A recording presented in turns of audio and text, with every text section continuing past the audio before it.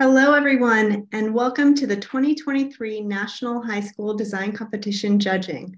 My name is Vasa Giannopoulos. My pronouns are she, her, and I'm the Deputy Director of Learning and Audience Engagement at Cooper Hewitt Smithsonian Design Museum. Cooper Hewitt's mission is to educate, inspire, and empower through design. And we do this through our exhibitions, publications, and programs like the National High School Design Competition. This is our 8th year of the competition, and it's amazing to continue to see such passion and drive in high school students across the country.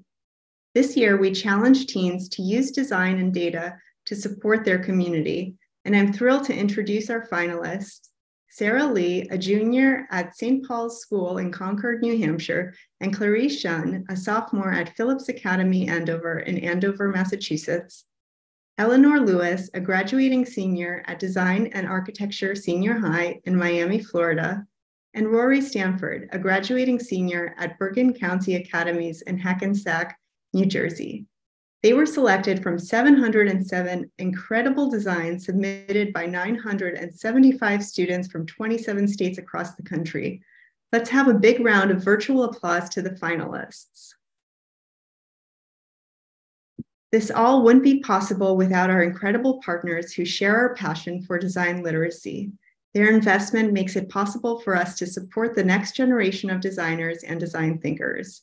We're so grateful to Adobe, eBay Design, Yaroslav Fabyshenko, and Jenny Rubinstein, and Cooper Hewitt's Board of Trustees for supporting the 2023 National High School Design Competition. A special thank you also to our amazing judges today. Before we get started with the presentations, I'd love to invite our judges to introduce themselves. I'll turn it over first to Cooper Hewitt's director, Maria Nicanor, and feel free to pass it over to the next person on your screen. Thank you, Vaso, and hello, everybody. Thanks for joining online and for watching our session today. My name is Maria Nicanor. I'm the director here at Cooper Hewitt. This is my first National High School Design Competition. I'm super excited to have this conversation today. Very thankful to the rest of the judges that are joining us. This is one of our favorite programs in Cooper Hewitt, if I may say so, because we don't only get to look at design now, but we get to look at the future of design and maybe even future designers.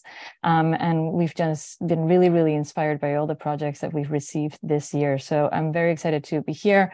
I'm looking forward to hearing much more about all of the projects and to sharing the space with my fellow judges. And I'm going to pass it on to Eric Rodenbeck, who is just on my side on the little square. So Eric, over to you. Hello, I'm Eric Rodenbeck. Really happy to be here. I'm the founder and creative director at the company Stamen Design. We are a mapping and data visualization studio that was honored with the Cooper Hewitt's National Design Award in 2017. So I'm really thrilled to be here and really happy to be giving back. We are a design studio that has designed data visualizations for people like the National Audubon Society, the Dalai Lama, Facebook, and artists and scientists all over the world. So we're really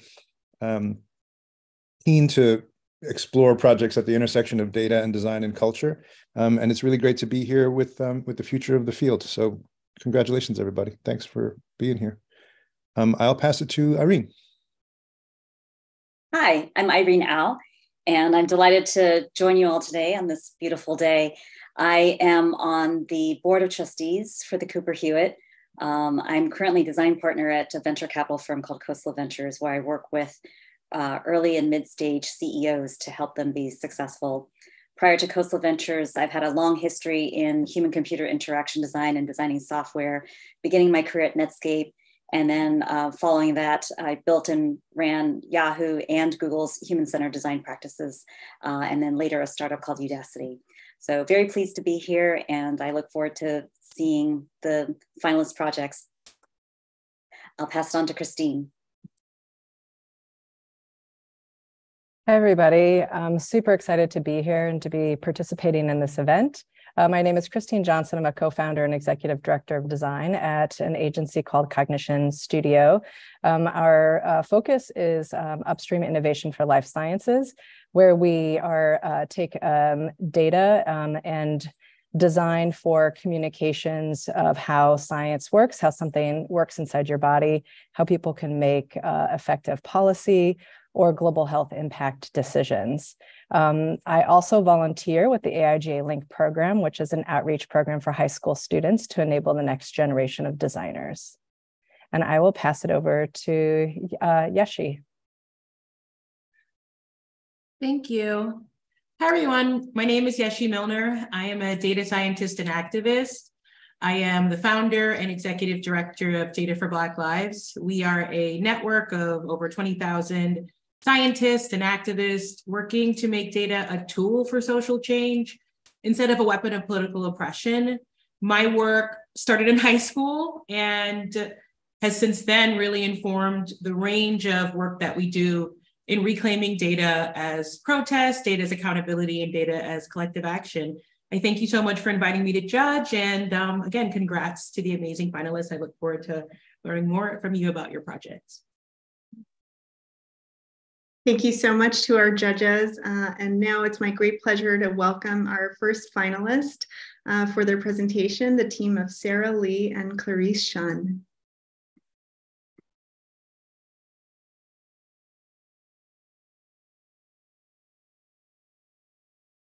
Please let me know if the screen is not shared for you. Is it visible for everyone right now? We can see it. We can see it, Claris. Okay. Oh, not share.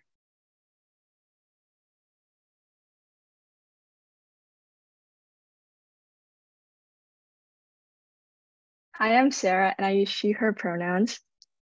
And I'm Claris, and I also use she, her pronouns. And today we will be presenting our design project, Emotional Journey Map of Paralyzed Veterans. So here's a little bit more about me on the left. I'm a junior attending St. Paul's School in Concord, New Hampshire. And my interest in this project stemmed from seeing my grandfather, who was paralyzed last summer, and his despair upon talking about getting on a plane to see his daughter in America. So I began research on the subject of paralysis in planes, which led me to an article about a paralyzed veteran named Charles Brown, which was the main source of inspiration for our project. And with this project in mind, I brought the idea of an infographic to spread more awareness on such an issue to my friend Claris. Hello, I'm Claris, and I'm a sophomore attending Phillips Academy, Andover in Andover, Massachusetts. Thanks to the great opportunity Sarah shared with me, I was also able to share my own experiences associated with my uncle and grandparents who are also disabled and struggle to simply travel to other places, especially by planes. Overall, we both wanted to create an infographic and a design that would make it easier for people to understand and realize the struggles of people with disabilities during the traveling and boarding processes. So many people may not be aware of the challenges that wheelchair users face when they fly. So we did this project to raise awareness of these kind of issues and to inform the public about the emotional states people with disabilities experience. The statistics reveal the lack of knowledge American airlines have on disabilities. So from 2019 through 2021, nearly 21,000 wheelchairs and scooters were damaged, delayed, or lost by airlines. And in 2021, the Department of Transportation received a 54% increase in disability-related complaints from 2019. And only 4.5% of the top 8 US airlines have accessible lavatories, while 4 don't have them at all. Now I'll give you a brief introduction of Charles Brown. Charles Brown is the national president of the Paralyzed Veterans of America, PVA, and a former US Marine Corps member who sustained a spinal cord injury in 1986. After reading this article illustrating Brown's discomforts traveling by plane, we analyze and empathize with the emotions people with disabilities may feel. The bottom right image shown right now is a map that shows the whole axis of flying. It may seem like nothing to ordinary passengers, but it can feel like a potential barrier to passengers who use wheelchairs. This article traces the flight processes of Charles Brown and provides a glimpse into his emotional state through the use of photos and vivid detailed descriptions that effectively convey his frustrations. For both of us, the article appeared to be a useful tool for emotional data analysis, as it offers a firsthand account of how a passenger feels during a flight and can be used to inform strategies for improving the overall flying experiences. So in approaching this project, we focused on the idea of data humanism and thought about how we could show Charles Brown's emotions at a glance. To summarize, data humanism is a philosophy that seeks to prioritize the needs and experiences of individuals and communities when collecting, analyzing, and using data. And it emphasizes the importance of empathy, ethics, and social responsibility in the process of using data to inform decision-making. And emotional data refers to information that relates to the emotional state or experiences of individuals or groups of people. It's essential because it can provide insight into how people feel about certain topics, events, or situations. And we approach this project with the same 6 processes as shown on the screen.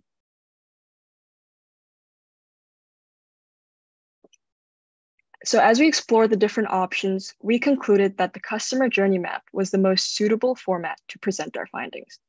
And in order to create an effective infographic, we referred to existing references and began analyzing how the journey maps could best express emotions.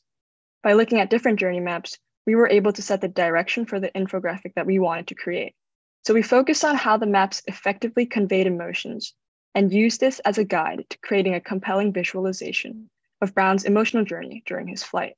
And throughout this process, we were able to provide a more comprehensive understanding of the emotional impact of air travel, which can inform strategies for improving the overall flying experience for passengers. Our ideation process involved analyzing the journey of Charles Brown based on the article, and we broke down the journey into different parts and analyzed in detail to gain insights into Brown's emotional state and the overall impact of the journey on his well-being. We also had a discussion about which parts of the journey should be focused on and why. We thought this would help us to identify key areas that require attention and improvement to ensure a better experience for all passengers, including people with disabilities. We started by listing the processes from check-in and security to handling luggage in order. We then highlighted key sentences in red letters and classified them as potential pain points. Based on the idea sketch, the process involved working with Adobe Illustrator.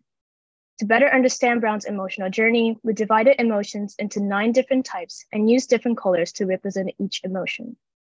By mapping the appropriate emotions to each sentence, we were able to create a visual representation of Brown's emotional journey during the flight. And these are the 9 symbolized emotions that we created. We designed the emotions as icons rather than just using colors. For example, as you could see, hunger was expressed by emptying the inner space to capture the feeling of emptiness, while anxiety was designed to express the anxious feeling one feels when surrounded by many people. And this is our original design. So in this design, we place the general flight process that everyone experiences right under each numbering to provide a comparison with Charles Brown's flight process. And to make the most important emotion stand out, we overlapped several emotions and changed the size of the icons to express the intensity of each emotion. For example, hunger was continuously expressed in processes 2 through 5, since Mr. Brown had not eaten or drunk anything before boarding the plane. So this project aims to bring awareness to the emotional experiences of disabled veterans during air travel. And we hope that it will help improve the overall travel experience for disabled veterans. Through the feedback and pieces of advice we received during Mentor Weekend, we refined our design by incorporating references from airline safety cards and researched pamphlet designs. Our aim was to create a more intuitive experience by integrating illustrations with the text. And to make the design more practical, we have decided to create a pamphlet that can be used not only on a plane, but also at an information desk or around the airport. The pamphlet form is considered to be ideal for this purpose. And as the screen shows, we developed our visualizations to create a more appealing design. Through the developments we made, we created this updated final design of our project. The first page, as you can see, of the project contains the 9 symbols we created, and by doing so, we wanted to ensure that the audiences and readers can understand and comprehend the symbols effectively, which would be shown continuously throughout the pamphlet. And this is the front side of the pamphlet. On the introduction page, we added the QR code link to the New York Times article and several statistics for the audiences to understand the purpose and potential effects of this pamphlet. And as you can see, we added a series of illustrations to show each step and summarize the original sentences to make it more concise. However, we still tried to keep most of the details in each sentences based on the comments that we gathered from our friends and families that have often trouble grasping each scenario's detail when the sentences were too simple. We also kept a sequence of emotions on the top part of the pamphlet to emphasize the variety of emotions Charles Brown experienced while traveling. And this is the backside of the pamphlet. We have planned and made this project to support PVA, so we put the PVA logo on the back. This is our final project if we were to print it out as a physical copy and have it at a plane or at an information desk. We have also decided that a matte-coated paper would be the most suitable material for this project due to its lower costs and common usage in pamphlet-type products. By using this material, we hope to create a practical and cost-effective product that can be distributed widely. And here's the back cover of our physical copy. We also considered another version, a supplement to our final design. We designed a card set with emotions and corresponding descriptions on the back. The title for this card set would be the Box of Emotions card set. This card is intended for educational purposes, targeting students and airline staff. The goal is to provide an opportunity to educate those who interact with veterans due to the nature of their job, while also raising awareness among the general public. And since the card set is for educational purposes, we consider adding a short introduction to the backside of the card set that explains the context and the importance of noticing these emotions people with disabilities could experience. The front side of the card depicts the visualizations of Charles Brown's experiences, which can help grab the attention of broader audiences and provide a brief overview of what they could expect to learn from the card set. Thank you. And now please feel free to ask us any questions.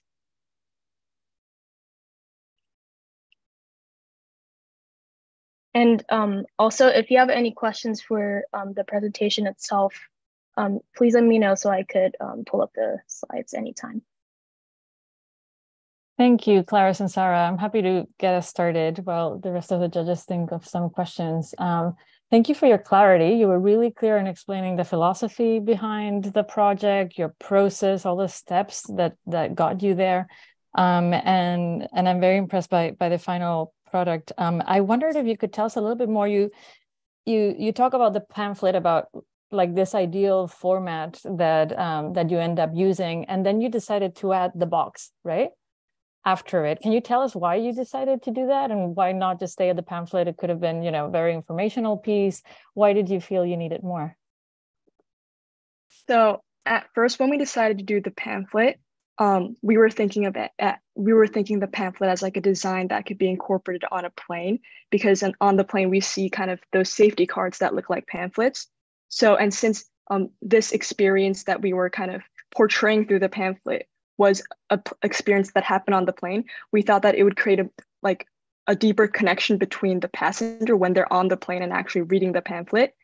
So the original pamphlet was, we were thinking of being at the planes, but we were thinking about, like, through mentor weekend, as we were getting feedback throughout the process, there were mentioned about, like, what about thinking about the broader audience? Like, the mentors told us multiple times that, like, this can be kind of incorporated in a plane, but like, how could you like spread more awareness to like a broader audience? And then we started thinking, like, coming up with ideas, what could be useful, and we thought about this idea of cards and education at like the same time, in a way that kind of would catch the attention of people in a quick way that it's also efficient.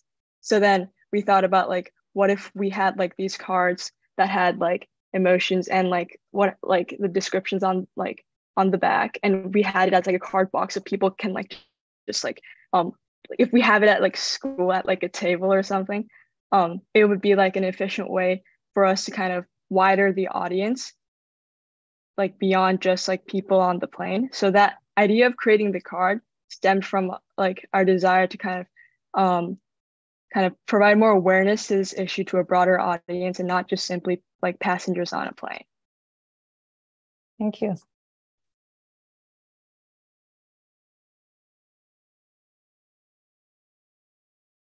Hi.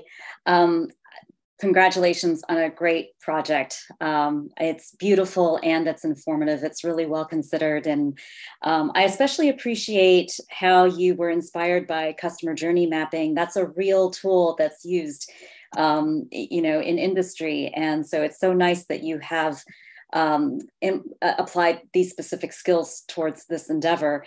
And what's really striking to me is how you highlight the emotional experience of the disabled passenger and bring that to the forefront rather than just as one of many variables. This is really like the whole point of the project, which I think is so important. So thank you for bringing to the forefront the importance of the emotional journey and experience that people have, because at the end of the day, that's really what we're left with. I understand that this project is really intended for educational purposes, but I'm curious to hear, like, number one, what would you do if you had more time? And number two, what changes or action do you hope would be taken as a result of these efforts, like beyond like expanded educational awareness, say like everybody on the plane or involved in travel is fully aware of the emotional journey? What action or change do you hope to inspire by this work? So basically, if for your first question, if we had more time, we were both also thinking about creating like a platform for this emotional journey itself. And if we had more time, we would have been able to kind of like further expand this project into like a website or maybe like a social media platform that people could easily access through without to expand like the broader audiences, since the pamphlet is more for the passengers on the airplane or maybe people in the airport who are going to the information staffs and desks. So if we had more time, we would have created a more for the broader audiences, such as for like create a website or maybe like a social media platform. And for a second question, our objective, our main objective is to create a change within the policies within the airplanes and even in airports as well. So for example, based on the statistics that we gained from the Department of Transportation, we had these statistics that although people with disabilities struggle with the TSA screenings, although they're on the wheelchairs, some staff are not educated well enough or informed enough and ask them to stand up or maybe move around to complete the screening. And we thought we could educate and inform those people and then change the experiences that people with disabilities may experience and the frustration they go through, especially for Charles Brown, since he's on a wheelchair and he goes into the plane, and 2 staff are needed and required for him to be placed to his own seat in the plane. And we thought this pamphlet and this project could maybe change those policies and those seating programs, so those people with disabilities and people who uses wheelchairs would have a better experience with traveling.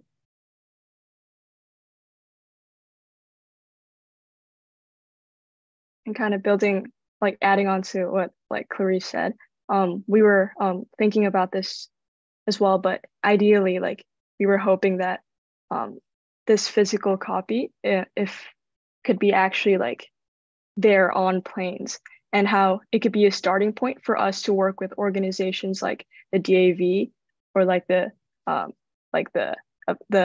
PVA to like kind of work together to kind of like fight for the rights that should be kind of taken care of in a way. Because I feel like through like the research that we've done, we've realized kind of a lot of knowledge that was neglected and the need for some action to be done in order to kind of establish this fairness within like the system.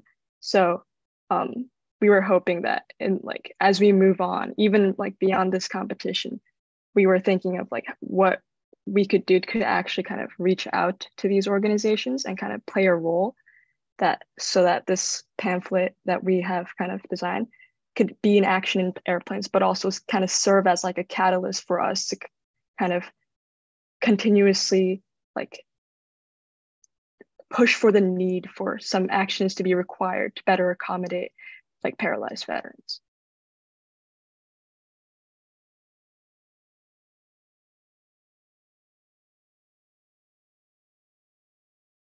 I have a question.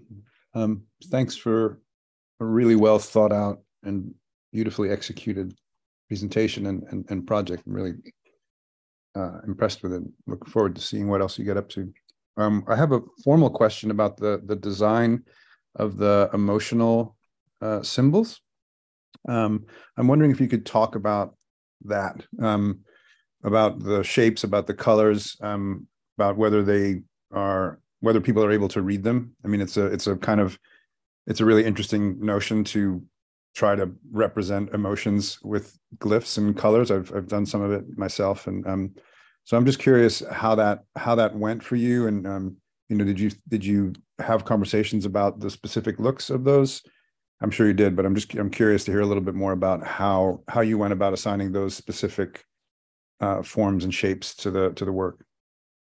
Yeah, so definitely. Since we have like around like 9 of those icons, I'll just briefly explain the ones that is in my head right now. So, like for example, for the expression for hunger, if you guys remember, I could pull up the slides if you. Yeah, I'd love. I think it'd be good to talk with in front of the designs. Thanks. They're beautiful, by the way. Okay, so when we were thinking about the design of hunger, we were thinking about we kind of approached in the way we're like, how do you feel? Like by asking each other questions, like, how do you feel when you're hungry? And we kind of came to this idea of emptiness, and we were like, how would we kind of portray this emptiness that we could show in the emotional journey? So that's why like hunger, we kind of only drew like the outline part and made the middle like totally empty, kind of to show that this feeling of emptiness that comes with hunger. And like, for example, think like the icon of anxiety. So when we're anxious, like we feel like we're in like I'm gonna try to express it the best way I can.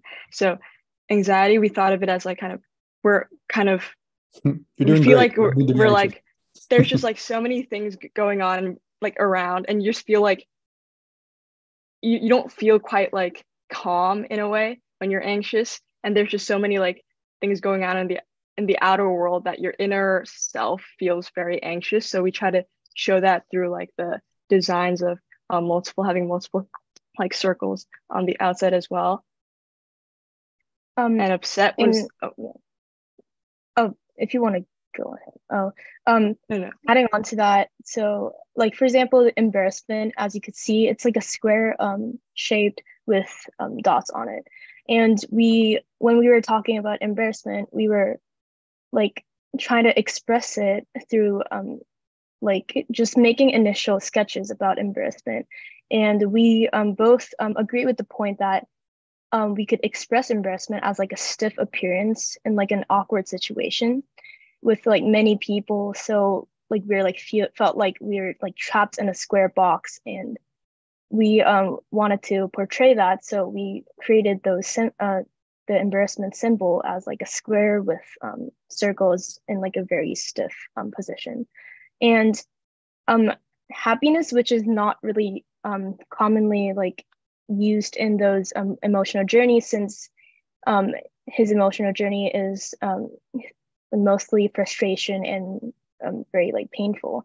So however, we thought that happiness could be designed to be like a sparkling figure, like representing like the best mood in like a dazzling light, which I think most people would agree with. And also, since it's a very like a rare emotion that he shows throughout the emotional journey, we thought we could create happiness into a more contrasting color, which is yellow in this point. And lastly, I think I could talk about relief, since it looks very like curved. So we wanted to express like a sense of stability and to show like the feeling of like spreading that emotion to the surroundings. when you're like released, you want to just be calm and then comfortable, and you want to like share that to other people. So we use that appearance of like water droplets and falling on the surface to create this specific symbol. And we sadly we didn't add the initial sketches, but our initial sketch process was very complicated at first, since we had to represent these specific emotions into like a design. But we had a fun journey throughout making these symbols, if that answers your question. It looks like it, yeah. Thank you. Thank you so much to Sarah and Claris for that wonderful presentation. It's now my pleasure to welcome Eleanor Lewis.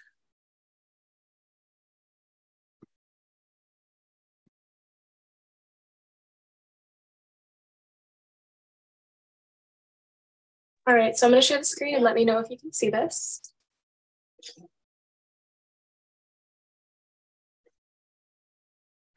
All right, is that all showing up okay? It's good. We can see it, Eleanor. All right, perfect. So hello, I'm Eleanor Lewis, pronouns she, her, and this is Plant Resilient Miami. So I have lived in South Miami my entire life, and I grew up hiking, biking, and wandering through its natural areas. I recently graduated from Design and Architecture Senior High, and I'm an incoming freshman at Columbia University studying architecture. In many of my projects, like the ones on the right, I focus on bringing native plants back into urban cores. This project began when I started to realize that many of the native plants I was researching for my designs could no longer survive long-term in South Florida's changing climate. South Florida is a place that is completely distinct from anywhere else on the continent in many ways, but especially botanically. It's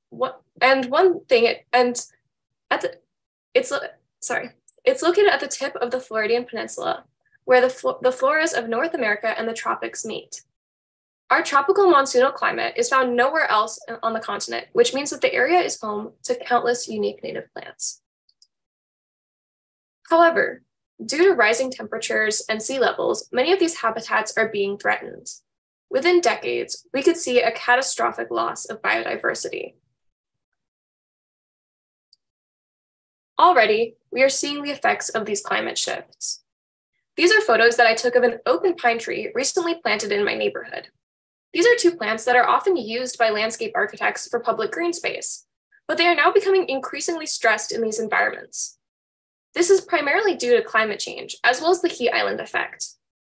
Heat islands, or urbanized areas that are hotter than their surroundings, often occur due to rapid and dense urbanization. They disproportionately affect historically disenfranchised communities because of less long-term investment in landscape architecture and shade trees in these areas. Saltwater intrusion occurs when rising sea levels cause ocean water to leach into the groundwater supply, poisoning plants from their roots. This can cause massive plant die-off and catastrophic damage to ecosystems. Plant Resilient Miami began as an idea to give everyone the tools to make their community more green, more livable, and more resilient. In this mock-up, it utilizes a simple graphic style to convey hyper-localized information about changes in temperature and saltwater intrusion risk, and uses these factors to give a list of recommended native plants that will survive in these areas in the long term. Users can also specify a time frame, meaning they can see which plants will thrive for the next 20 years versus the next 50. The streamlined interface is accessible to everyone, from community gardeners to landscape architects. I use this diagram illustrated in the book Data Action by Sarah Williams, who is the lead mentor for Mentor Weekend, as a framework for further development as well as for this presentation. In this image, using data to create change is expressed as a cycle, from building expert teams to building, quantifying, ground truthing, sharing and visualizing data, and so on. So first, I reached out to experts and built a team. Soon after being named a finalist, I attended a local conference on smart cities at the University of Miami. I talked to everyone I could about the data that they were working on, the projects they were researching, and my own ideas. I realized that many people were working hard to collect data on things like heat islands and saltwater intrusion, but a lot of the data was being underutilized. I made connections, sent emails, and arranged Zoom calls, and this is how I found many of the data sets that I used for this project. Next, I reached out to botanists from Fairchild Tropical Botanic Garden to discuss the best resilient plants for a changing climate, as well as the nuances of this issue. I also used the garden's plant database to locate and photograph specific native plants in their environment. Then I had the amazing opportunity to visit MIT for the mentor weekends, where I learned about QGIS and data visualization from some of the top experts in the field. This helped springboard my project into the next level and bring it into the real world. And finally, I got help from friends and family with coding, specifically writing a Python script that improves the long-term scalability of this project, meaning that the area included could be rapidly expanded in the future. I used data from 3 sources. So localized temperature readings in order to locate heat islands, predicted sea level rise in order to predict saltwater intrusion, and a native plant database, which specifies which plants have a higher saltwater tolerance versus lower, higher heat tolerance versus lower, and uses to give specific recommendations for each location.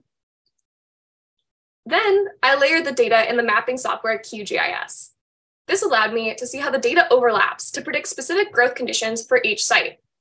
Then I used this in tandem with a plant database to see which plants will grow best where, combining the non-spatial plant database with spatial forms of mapping for the first time. Then it came time to ground truth the data. And in order to do this, I went all over Miami, taking photographs of everywhere from my school's garden to botanic gardens, to the beach, to the metro rail. And this allowed me to connect my data with the real world, seeing if the plants that I predicted would thrive in certain areas were really thriving there. After that comes sharing data. In order to do this, I turned my original concept into a real website, plantresilient.com. Now I'm going to take a moment to give you a tour. So when the site opens, I'm going to refresh this. When the site opens, you immediately see this interactive map displaying heat data for each block. When you click on a block, it pops up with an icon conveying localized heat and saltwater intrusion risk data. I designed these icons in order to visually represent each block's distinct environmental conditions in a way that is immediately comprehensible. And at the bottom of the screen, there is a timeline that allows you to view how temperatures and saltwater intrusion will shift in the coming decades. So you can click here and it'll take you to a new page. But for instance, I can use it to show you how this specific block changes from 2050 to 2070, meaning that the conditions are completely different and the plants that will grow there will be completely different over those decades. When you click on local analysis, it opens in a new tab, and this page gives you the icon again, but also specific planting recommendations, explicitly stating this area is hotter than surrounding areas, potentially being due to being located in a heat island. And if you click that, it links to an informative page on heat islands, and suggests planting shade trees as a way to mitigate the effects of rising temperatures. It explains that due to the high risk of saltwater inundation, all plants below are saltwater tolerant. Then you can scroll through different types, different categories of plants to select which you would like to plant. And shade trees are located at the top as a top recommendation. Clicking on one, it takes you to an external resource, Natives for Your Neighborhood, which is a database that has just so much information on each of these plants, such as their care instructions and where you can get them from a specific local nursery.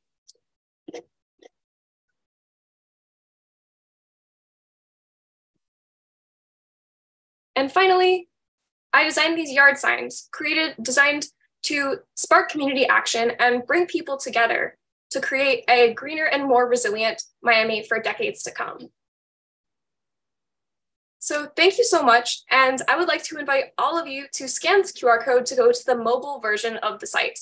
I will also link the desktop version in the chat. If you have visited before, because I know it was sent out, I still recommend checking it out because I have changed quite a few things since you probably last saw it.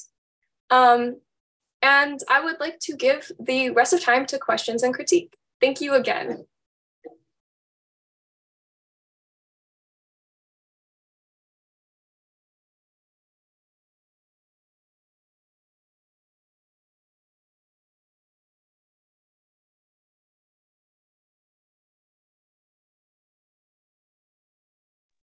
Eleanor, congratulations on a really fantastic project. I'm really impressed by the efforts you undertook. I mean, you went to conferences, you reached out to people, you networked, you collaborated, you coded, you integrated existing databases for multiple sources, you designed and implemented this thing, and you even have a mobile and a desktop version. It's just incredible. I guess the one question I have is like, are you going to continue this project going forward? Like, what's your plan or vision for this long term? Yes, absolutely. So this is an idea I'm really passionate about. And sort of throughout this, my attitude towards this project has been, I'm going to use all of these incredible resources that I'm getting as a result of being a finalist, like the opportunity to work with some of the top experts in this field to make this a real thing. And I've been reaching out to some different organizations, like I was talking with the data science department, trying to figure out how I could really make this a real thing. And, you know, talking to even student-run organizations that focus on community gardening to see how this tool could help them and how it could like create real world change.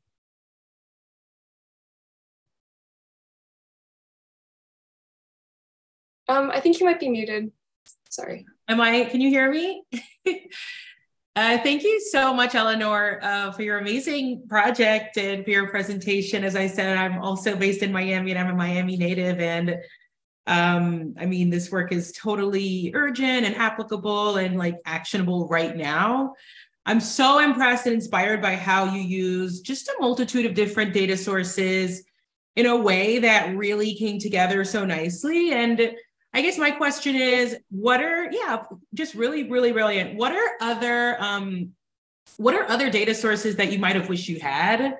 And because I know for me, that's often when we're relying on open data, you know, we have a whole wish list of things that if we had this, what could we use? And anything else you want to share about how you were able to do such an amazing mixed method analysis and have it come together so beautifully visually, but also like make it interactive for people to use. Yeah, so in terms of data that I wish was accessible, I think NASA has a ton of data from the Landsat 8 that is what I would love to have that for this project, but there are very few people who are capable of transforming that, the way that that data is expressed in code and just pure numbers into a visual representation. So there are very few visual representations, which is a total shame because we have this incredible technology in space that is constantly collecting this data, but because of data display, we can't view a lot of it. And I think that shows the importance of having people out there that are making this information accessible to the public. So that would be definitely something I would love to have. I definitely had to email a couple of people to get the data that I have, like a lot of people actually, because a lot of it is not really out there. It's not that accessible. It's something I have to like reach out to people who are studying this specifically in school to get that information. In terms of like how I executed the project, I had to try a lot of different methods and learn a lot of different things throughout the period because there was a lot of stuff that didn't work. I learned QGIS, but I'm not able to upload QGIS onto the web, and the file was also just way too huge. So what I had to do is go block by block and physically outline each of the blocks for the map. And I'm sort of figuring out a way to automate that. So we're getting there with Python, but in order to create this map, I did have to like hand draw like 120 little blocks for the demo, and then it manually put about 360, I think exactly 360 blocks worth of data because that's each map, 2020, 2050, 2070 is separate data values. So I did create a system to make it easier, like assigning each combination of salt water level and heat level a specific category code and making 25 categories. So that made it a little simpler because there is no way to create 360 individualized cards. But that's sort of how the process went. And it was my first time really making this kind of map website. I have not worked with that before. So that was definitely a learning curve and experience, but I think I definitely learned a lot. Awesome, thank you. Thank you. Oh, also, in case you missed it, I just wanted to point out that I did put the link in the chat. It took me a couple seconds.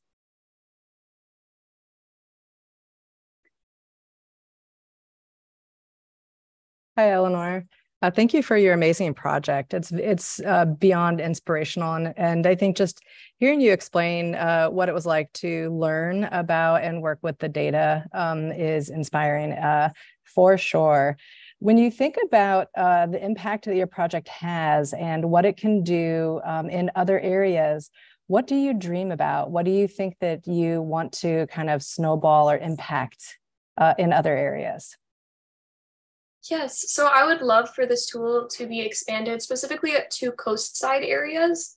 And my larger goal in what I'm doing in architecture and what I'm, hopefully studying for is to make the world a greener, more equitable place. And I would love to see this tool be used, especially by people planning large-scale urban developments to create these green spaces for people in, cities that are suffering from heat islands that are going to have that positive impact that they want. And I don't want people to be worried or about planting big green spaces in these urban environments because they might say, oh, these heat islands will just kill these plants. We can't plant here. And I really want to show people that gardening in these urban spaces is possible, it's important, and it can change the world.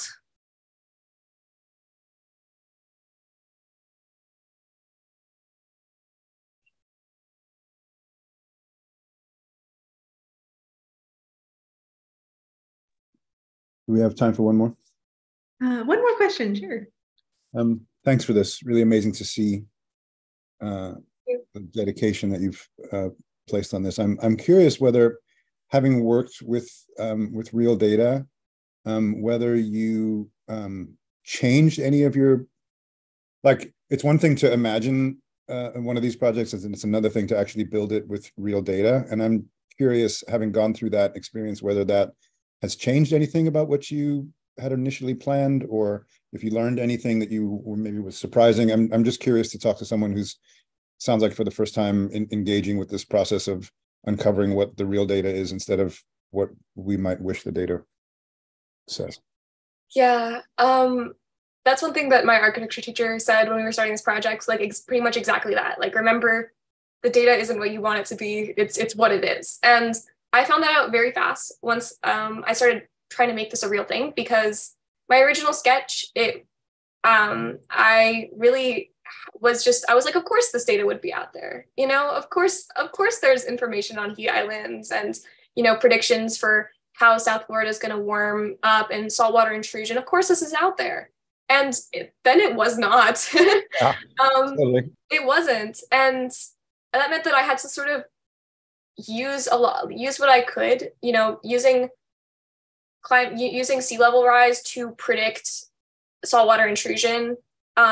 Because there's nothing on saltwater intrusion, and all of that I had to sort of, figure out and sort of, I guess, as Professor Williams' book put it, hack it a lot more than I thought I would have to. It's a good lesson to learn early. I'm glad.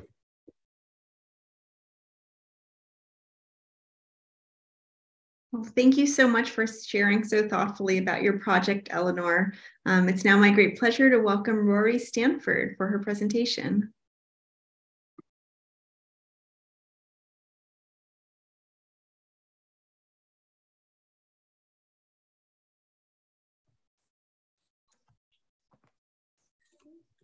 Hi, my name is Rori.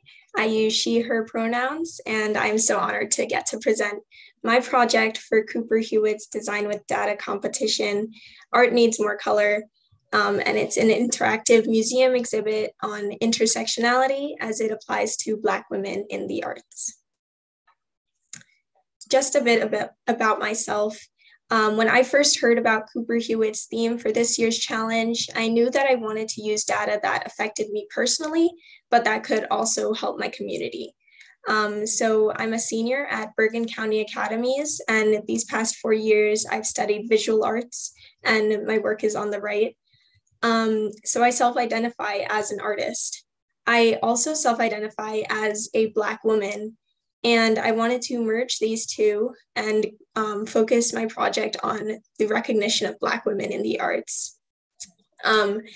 Intersectionality says that individuals who are part of multiple identities face more difficulties than individuals who just experience racism, sexism, etc.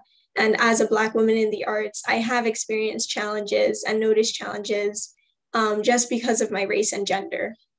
So I wanted to explore how I could share that information with my community. And I did some research and I came across the 2022 Burns-Halpern report. And that's what I decided to base my project on.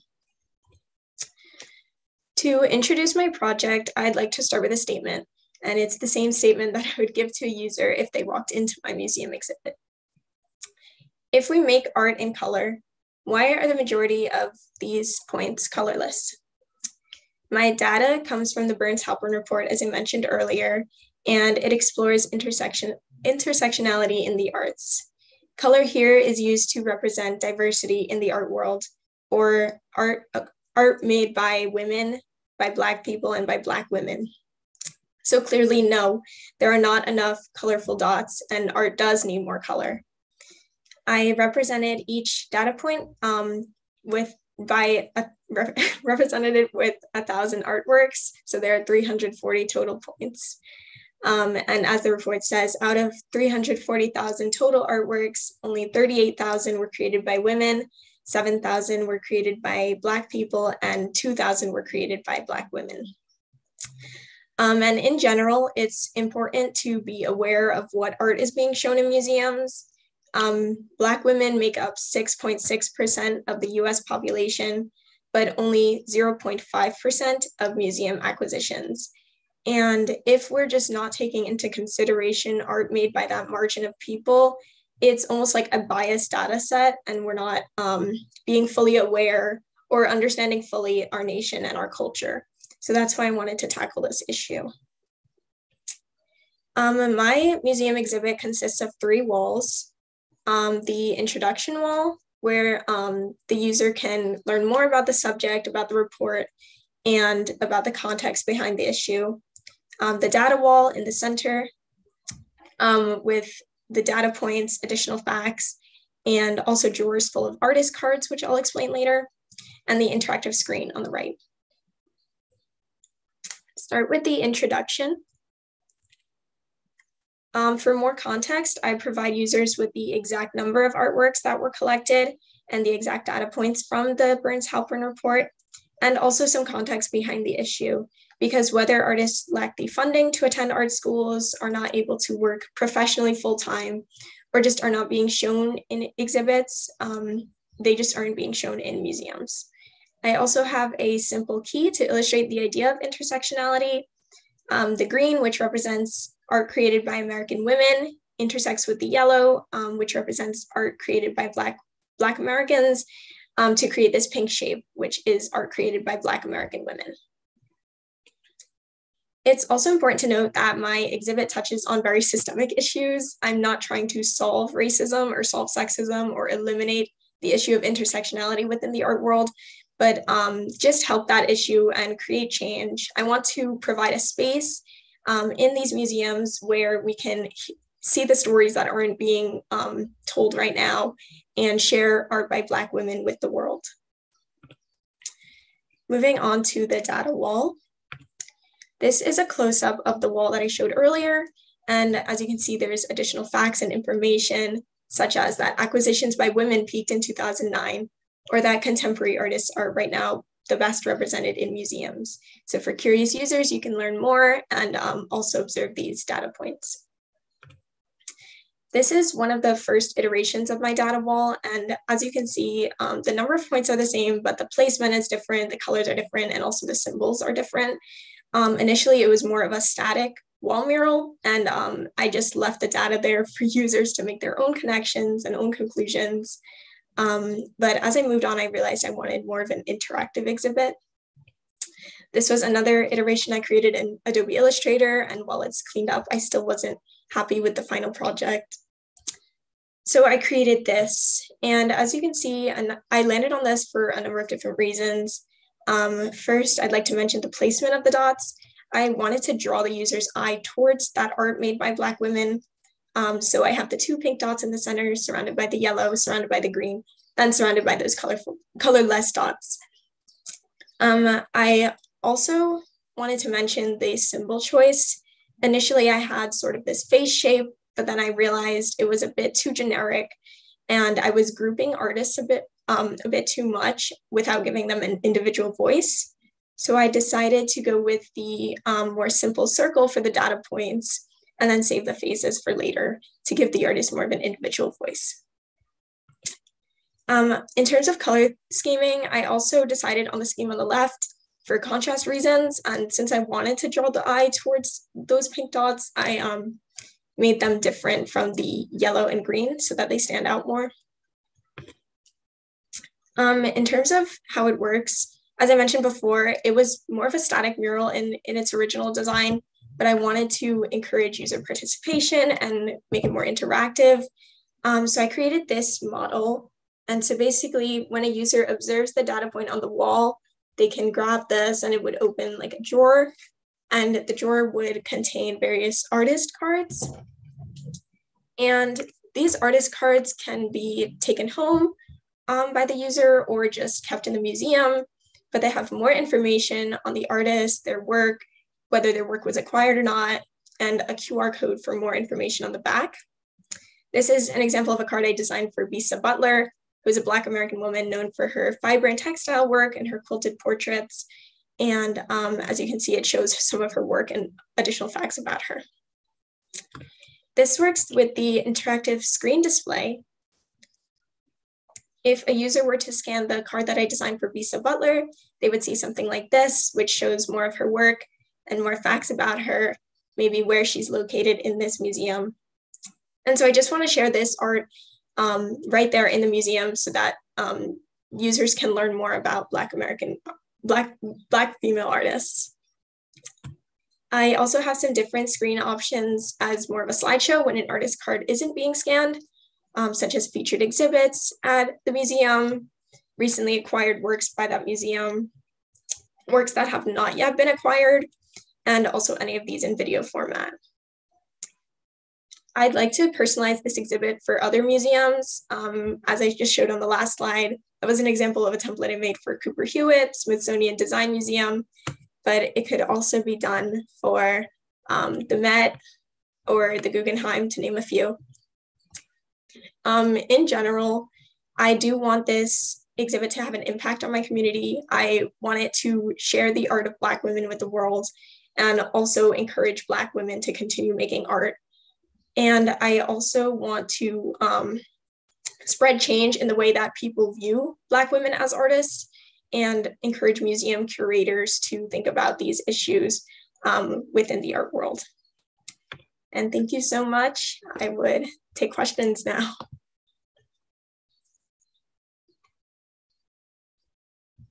Thank you so much, Rori. This is a very museum-specific project as well, so I'm very happy to start with some questions. It's a key topic. We think about it all the time. You mentioned 0.5% of museum acquisitions being from Black women, which is a staggering figure.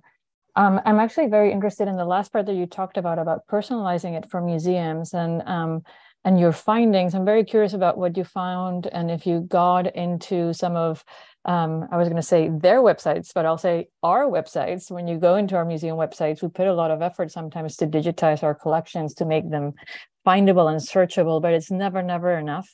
And it sounds like you've screened a couple of institutions and collection databases.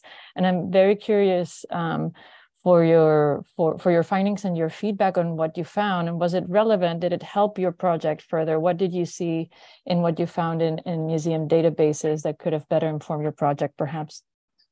Yeah, I did a lot of research on that. I actually looked at the Cooper Hewitt website, among others.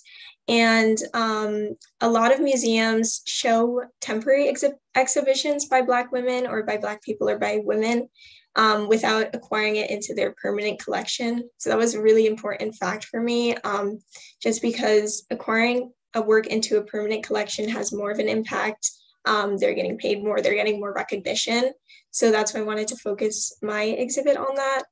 I also researched exactly what artists and artworks were being collected, because some of them are just from the same artist, and then we're not recognizing all Black women artists or a large majority of them. And just in general, I was seeing what types of art were collected and when, also because time frame plays like a big role in my project. Acquisitions by Black women peaked after both the Black Lives Matter movement and the Me Too movement. And they're still rising, but not at a high rate. So that was another fact that I picked up from the museum websites. And yeah, all of this just has an impact on what I used for my project.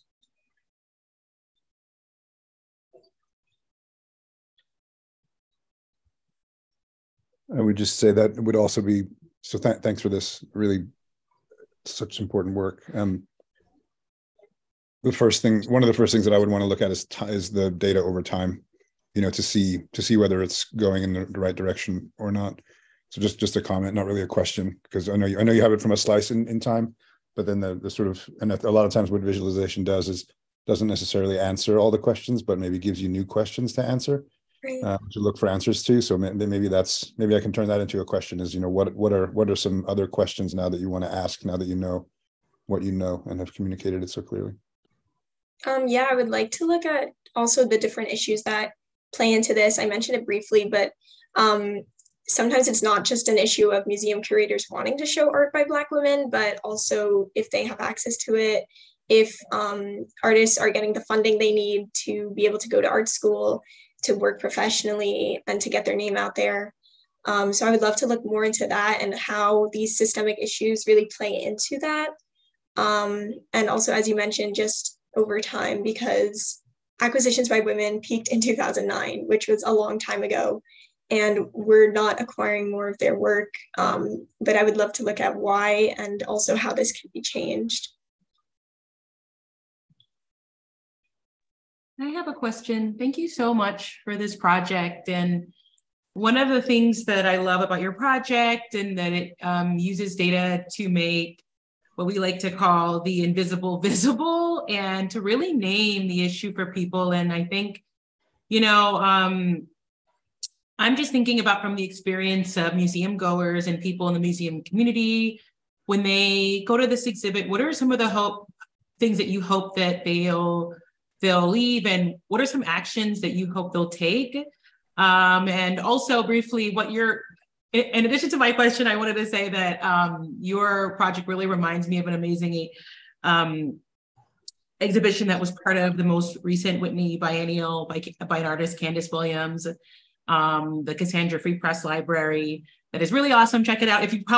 You may have already know about it, but yeah, what are some of the things that you want museum goers to feel and to experience, and also what actions do you want them to take from experiencing your exhibition? Right. A lot of users just aren't aware of the issues, so that would be the first thing, just making them aware. A lot of our museum goers see exhibitions that are done, like Black History Month exhibition or something, and they think something is being done, but really nothing is being done. And we talk about racism, sexism, and intersectionality, but change isn't really implemented. So I kind of want to show that the data isn't really changing. They're still not being represented and recognized in museums as much as they need to. So that would be the first takeaway. And then my second point is just sharing that art with them. I want museum goers to have the chance to appreciate art by Black people, art by women, art by Black women, and to take away something from that. Also with the artist cards, I'd like them to just like learn something new, just learn about a new artist they've never heard about and about how cool their work can be. Awesome, thank you so much. Of course.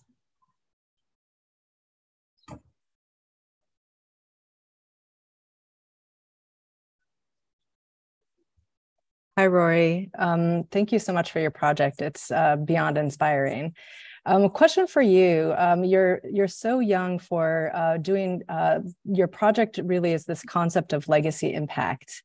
When you think in 20 years and you look back, if your project was real, what would you hope that it would have accomplished by the in 20 years in the future? I definitely want to encourage discussion. So I would hope that people are talking more about Black women artists, because so often we see in art history textbooks just white males and the work they've created, but art has changed so much since then. So I'd hope that there's more conversation around it. Also that Black women are better recognized in museums, that they're getting paid a fair amount, and that their work is being shown. And just in general, yeah, for the world to just appreciate art by Black women way more than it's being appreciated now.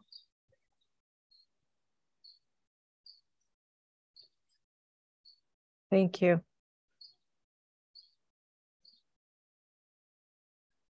Hi, Rori. I'm curious to hear your thoughts on how you might extend this work beyond the walls of a museum exhibit. And like, if you had more time, what would you do to have this be heard by a wider audience? Right. I think a website would be the primary way. I was thinking of creating, as was mentioned before, museums are digitizing exhibits. So I would love for this to be digital and for a larger audience to reach that. I'd love to provide users with way more statistics and facts on the issue that I just can't show in one room. And also just for their art to be shown. So through a website, I could show that art through a traveling exhibition or just other forums such as that.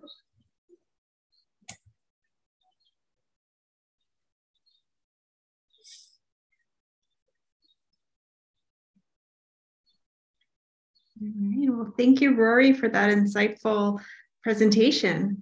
I'd love to invite all the finalists back on camera now for a big round of virtual applause. It's been so inspiring to hear all these ways we can impact our communities through data and design, and you should all be so proud of your work. I know you've made it extra tough for the judges this year. We'll take a short break now, and when we return, our judges will announce the winner of the 2023 National High School Design Competition.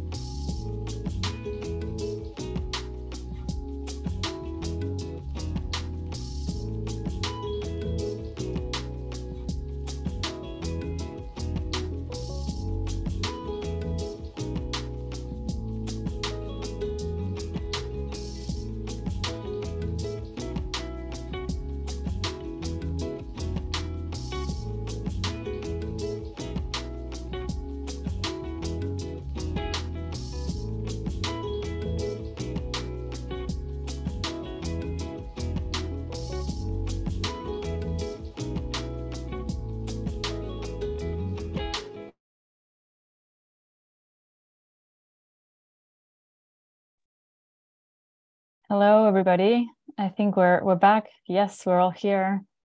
You have made it really, really tough for all of us to make this decision, but we want to welcome everybody back after the presentations. We all stepped aside for a moment to have a conversation, and we were having a deep conversation about all three projects, the incredible relevance of all three. And what we're going to do is that we're going to share our comments on all three of the projects in the same order that you all presented, because we just have such positive feedback for all three groups. And then at the end of that, we will announce a winner. But we wanted to make sure that everybody heard the incredible impact that we think these three projects represent. So I'm going to start with Sarah Lee and Claris Shin. You were the first to present. Thank you so much for that fantastic project. And we wanted to praise you for first the clarity of your communication. We were all in complete agreement about how well you did in representing the steps that you took, what took you there, your methodology, your process. You were extremely clear communicator, so really well done because of that. The precision of your process was also very impressive. You were detailed about every single step of it as well. And on the other hand, we just also very much loved the personal touch that you brought to it. This was all based on personal experiences that you both have had. And we all talked about the importance of empathy as a focus for data, because that data doesn't really mean anything unless we find that emotional connection with it. So you really, really excelled at that and made it very close for us to experience what this experience might be for a person with a disability to board on a plane, right? So we'll really lift that. We wanted to also congratulate you on the extraordinary graphic quality of your designs. I think we all have seen good and bad airport and plane design, and we know how to recognize it. And just the sheer beauty of the pamphlet that you created, of the box and the cards, how clearly connected graphically those were, your description of all of the signs.